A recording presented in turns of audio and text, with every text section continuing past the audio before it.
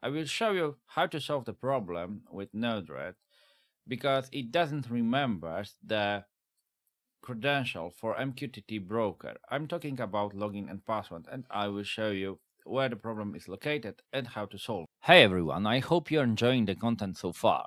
I've noticed something interesting in our channel statistics. Over 90% of you watching aren't subscribed yet. Now, I understand subscribing to a channel is a choice and I respect that. But let me share a few reasons why hitting that subscribe button can be a great decision for you. Firstly, it's completely free. You get notified about new content, ensuring you don't miss out on the latest videos that could be really useful or entertaining for you. It's like getting updates on what you enjoy without any effort. Secondly, your subscription supports the channel immensely. It helps me understand what content you like and it motivates me to keep creating and improving. Plus, with a larger subscriber base, I can bring in more resources and perhaps even some collaborations that you would love. And lastly, being a part of our community means you're not just a viewer, you're a valuable member who can shape the future of this channel. Your comments, likes, and feedback guide me in creating content that resonates with you. So, if you haven't already, I encourage you to hit that subscribe button and join our growing community. It's just one click, but it makes a huge difference. Thanks for watching, and I look forward to seeing you as a part of our subscriber family. So in this Home Assistant instance, if I will go to settings and then to add-ons and then to my Node-RED instance here, and I will click Log tab, here if I will scroll down, I can see the warn error loading credentials, syntax error, unexpected token in JSON at position 0, and error failed to decrypt credentials. So the problem is this one I will show you.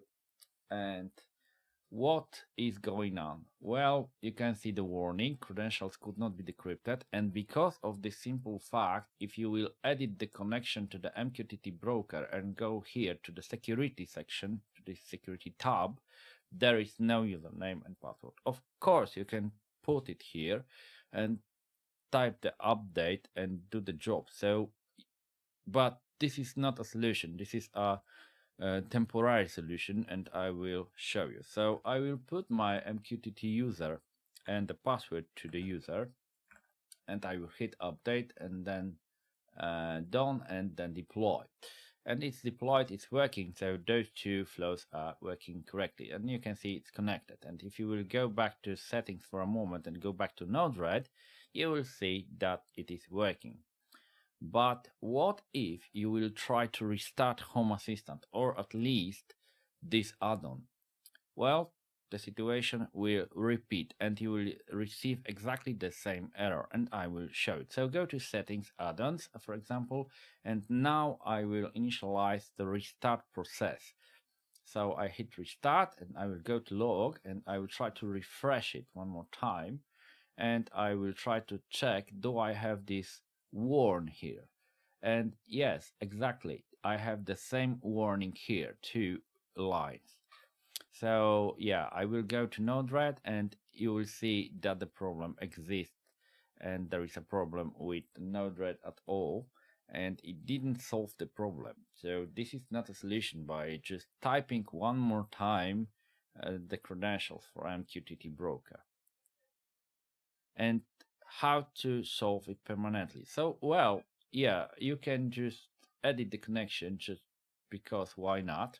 And I will do this, but there is something else that you need to do, and I will show you exactly how to do it. So first of all, I will save my configuration for the MQTT broker, but this time I will not restart the Node-RED yet, but instead I will go to terminal. How to install the terminal that you can see on my sidebar? Well, you have to go to settings, then to add-ons, and I have a terminal and SSH. So you have to click add-on store and look for the terminal here and install this one. And just install and start it and select all those first, start and boot, watchdog, auto update, and show in sidebar. And now if you will click this icon on the sidebar, you should be able to see this part, and I already I'm in this part slash add-on configs Node-RED. So what you can do and how you can find any Node-RED directory, well, it's quite easy. Just find something like this and name, and then just star node red, something like this, and then star and quotation, and it will show you the location of your Node-RED instance. So then you of course need to cd and other underscore configs, and then of course the a0 something Node-RED, and you are in this directory. And if I will list it, you can see a lot of files. And what you need to do, well, there is a one file, config runtime JSON, and I will try to show you this file. So cut the config runtime JSON, and it contains a credential secret. And well, the best option is to get rid of this file totally, or eventually, if you don't want to, you can change the name of this file. So what we can do, we can just get rid of this, and we can move it to the config runtime JSON back, or but well, yeah, this is the best option, and back. Eventually you can get rid of this dot in the beginning, but or you can add something like blah, why not, and underscore, something like this. And this is the solution.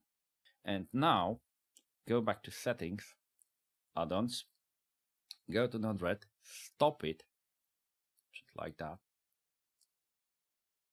Go to the configuration, get rid of this, then save change.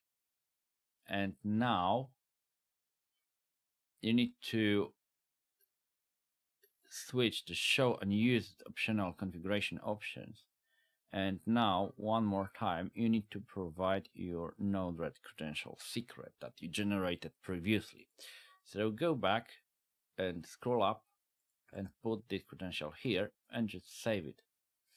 And well, if now we can go back to the terminal and check, do we have this file back? I mean, is it created? So list the content of the directory.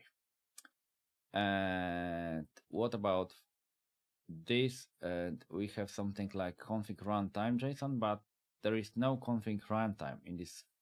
It didn't create it yet. Probably it is creating it during the start.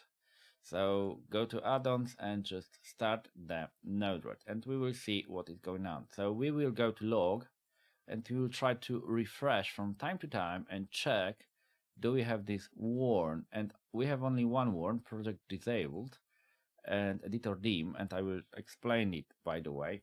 Here in this configuration, you have something like dim, and you can choose the dim if you want to. So we can even switch to Dracula, for example, and save it, and then restart the Node-RED one more time, and we will see, did it work? I mean, do we have any warning here? And okay, debug info, debug info, project disabled. Okay, the only one warning, but is there any error here? And we do not see any warn about secrets. So go to Node-RED this time, wait for this. It should start without any issue. There should be no problem at all, and you should see that it is working correctly and it is connected. So you can even just be sure by clicking twice on this flow and just edit the connection and check the security tab. Voila, it remembers the, you can even update it if you want to, and then deploy it. It remembers the value, and there's no problem at all, and it is working now. So this is the solution for you. And if it will not work, and you will see that your counter on your once it is 001 is not refreshing and you don't see the progress and you know that you have more subscribers than it is displaying on the screen, then this is the solution.